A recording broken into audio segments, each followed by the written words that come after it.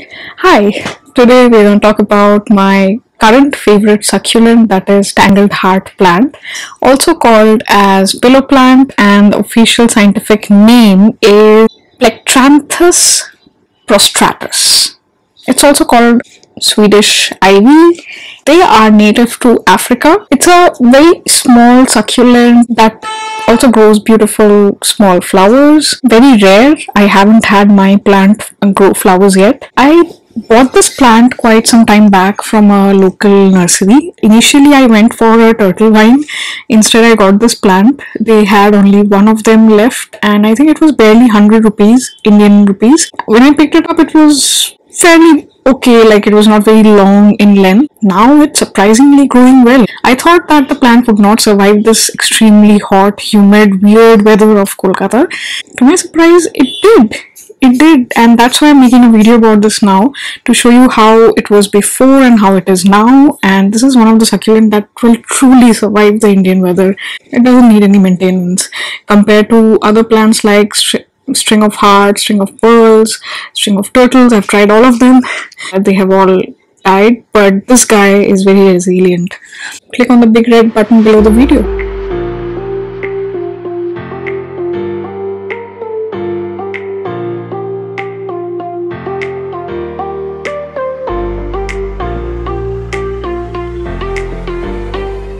So let's talk about growing and caring of this Tangled Heart plant. Tangled Heart plant is very surprisingly very low maintenance, and it's very easy to care for and grow. Their vines sometimes reach the floors of the balcony, and that's how they propagate themselves actually.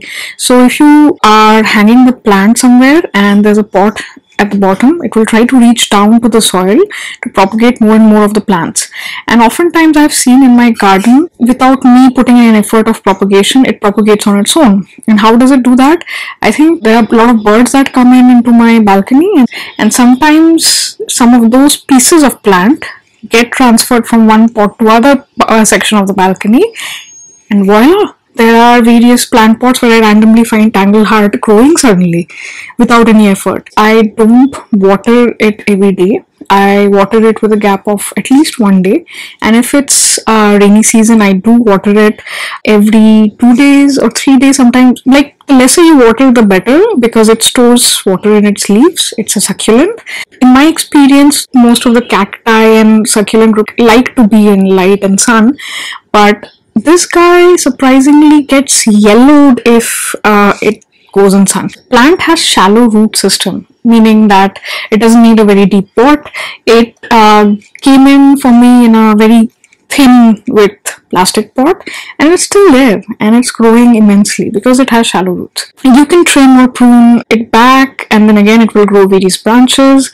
It will grow very thick bushy branches, and the more the plant matures, the plant will start to have the base of the stem become a thick stem. It will be like a woody stem. That means it's maturing, and the more it matures, the harder it is to kill. And this happened for me in 6 to 8 months.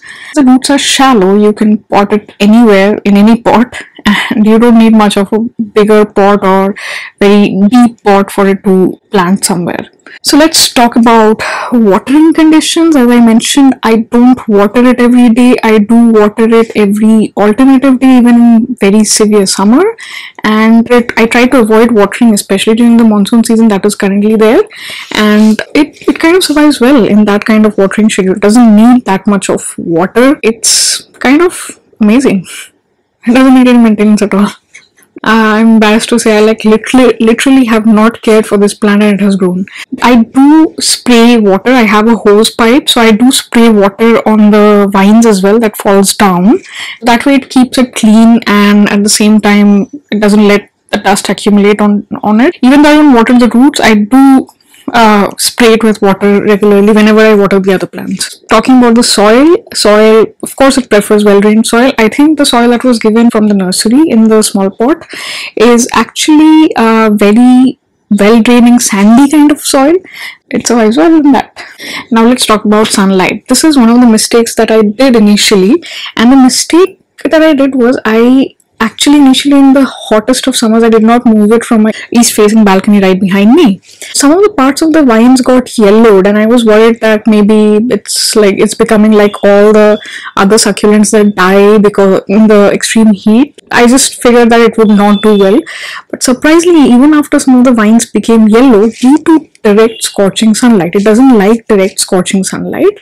Let's say, but east facing window normally, other than summers, is very good place for it to grow. In scorching summer, move it to a bit of shaded area where it doesn't get direct sun. It loves bright indirect light. That's what it is about the lighting conditions of this plant. And yes, the leaves will turn yellow if you put it in direct sunlight. Now let's come to my favorite part, propagating. As I mentioned before in the video, propagating is so easy. So I had some of the branches fall off or dry off. When it becomes very tall, sometimes the branches break off, and it was just lying on the floor, and I just picked it up and put it in an empty pot. That's it. And I kept on watering that. No rooting hormone, nothing, no cutting, no pinning. I just put it in a pot and left it alone. I used to water it every alternative day, similar to what I watered the mother plant, and it grew a new plant. And I'm not kidding, this actually happened. I was surprised by that, as I was very surprised by that, on how easy it is to propagate the succulent. Just don't let any branch fall off. If the branch even looks dried up and very shriveled up, even then don't throw it away, just put it in a pot and it might give you a miracle. Seriously.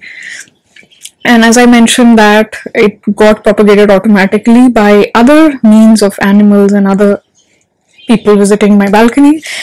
I have found pieces of this plant in my ZZ plant, which is on the other corner of the balcony. Everywhere, even if a small piece falls down, it kind of grows into a plant. So it's that awesome.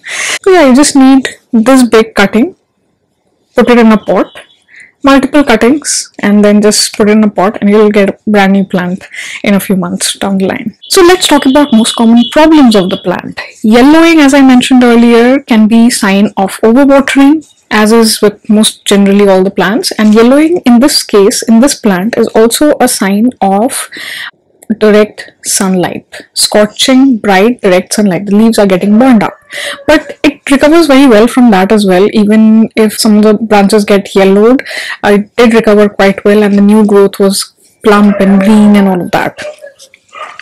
Haven't had any pest problem on this plant till now. No pest problem whatsoever. I do spray it normally like I spray all the other plants, occasionally once in a month with neem oil and soap solution. I just spray it, but no problems with pests till now at all.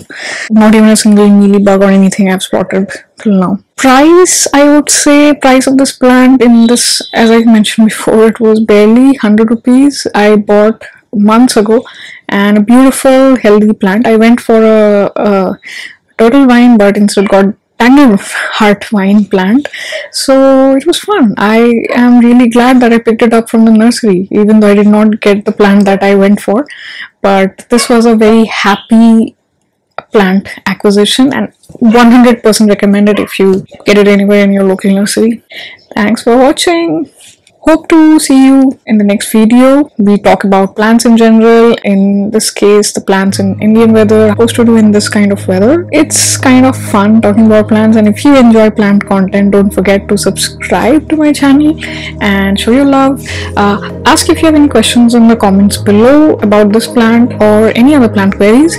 I am active on Facebook and Instagram. You can message me there, follow me there. There are a lot of plant pictures if that's something that interests you, and short content like which doesn't deserve a full YouTube video. I usually post it there, live plant updates and all of that, so you can follow those pages. Those are linked below in the description. Click on the big red button below the video. Thanks for watching. See you. Bye.